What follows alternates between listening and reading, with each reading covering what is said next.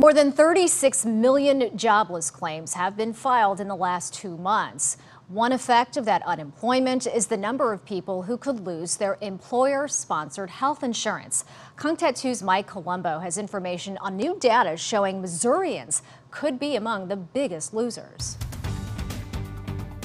These three unemployment scenarios we looked at was a 10% unemployment scenario, a 17.5%, and on the high end, 25% unemployment.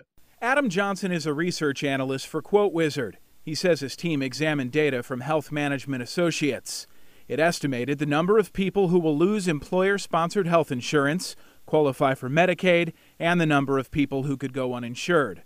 The most recent data from the Department of Labor shows 17.9% of Missouri's workforce has filed an unemployment claim since March 1st. According to QuoteWizard's medium unemployment scenario, 491,000 Missourians could lose their employer-sponsored health care due to COVID-19 layoffs.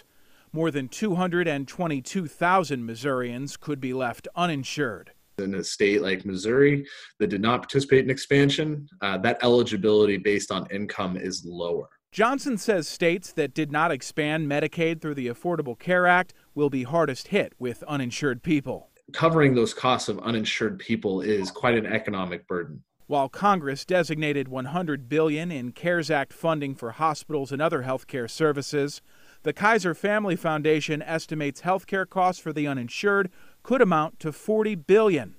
With such a large portion of the funding going to covering the uninsured, other entities in the bill could go underfunded. Long term, it could increase the cost of health care. We'll be watching. I'm Mike Colombo reporting.